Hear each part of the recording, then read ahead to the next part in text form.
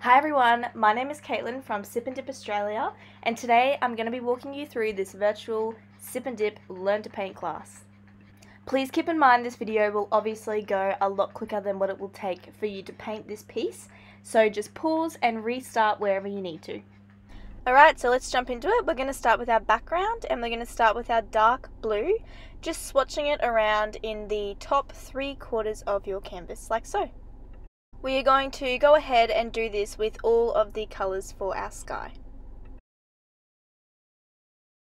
Once we have most of our space filled in, we're going to start blending it all together. Simply wipe off your brush, no need to wash it, and then we're going to get a little bit of white paint on our brush and start blending these colours.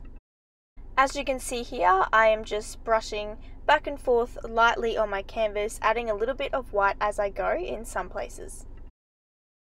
As you go with this process, you might decide that you want to add some more colour to your canvas. That's totally fine, so you can see soon I will add some dark blue down the bottom. If you want more pink, you can add some more pink back in. Totally up to you guys. Once you are happy with how that top part of your canvas is looking, we're going to go ahead and start on the water reflection in that last quarter. So the first step to this section is to start with our dark blue around the outside. Next step is to then put that purple in that blank white space that we have in the middle here. Then we want to blend that purple into the dark blue, and then we're going to add some white on top of that purple to make it a little bit lighter in some places.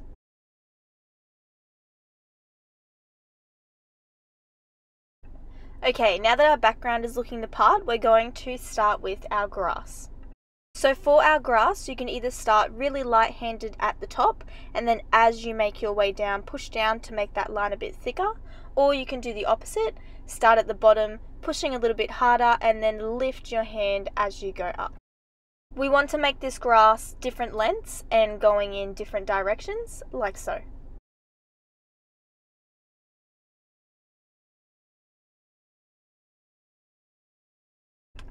Then we want to do a couple less pieces of grass on the left hand side, and then just some little ones down the center as well.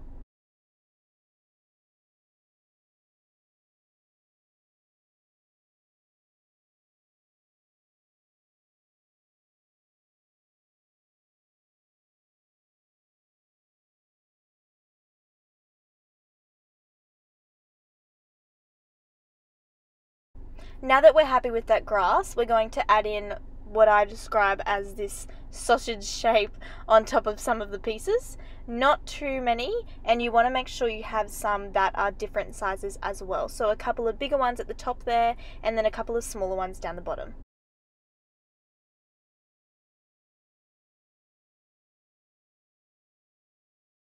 And now we're going to get started with our dragonflies.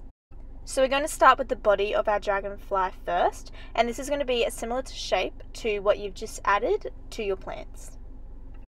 Then for the wings of your dragonfly, you want your top 2 wings to be a little bit longer and the bottom 2 wings to be a little bit smaller. Nice and thin in the middle where it meets the body, and thicker as it makes its way out to the edge of the wing.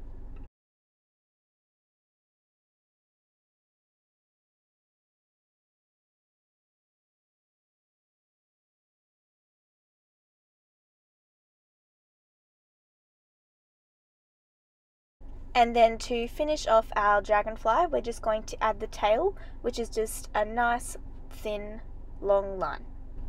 Once you've done that first dragonfly, we're going to go ahead and add another one. You can add as many as you like.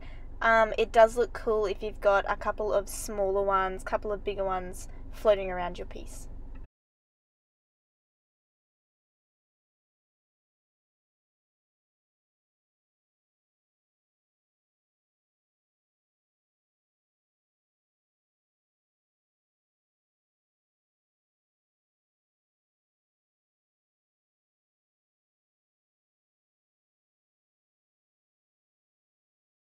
When you have added all the dragonflies you want, we're going to go ahead and do our moon. So you want to make sure you wash your brush really well after using the black for the dragonflies.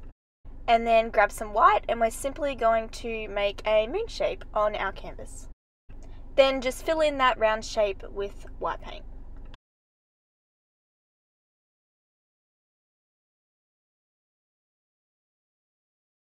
Once you are happy with that shape, we're going to grab some purple and a bit of dark blue, mix them together, and we're just going to splotch that around over our moon, as you can see here. So we're not filling in the whole area, just adding a little bit of dimension and colour.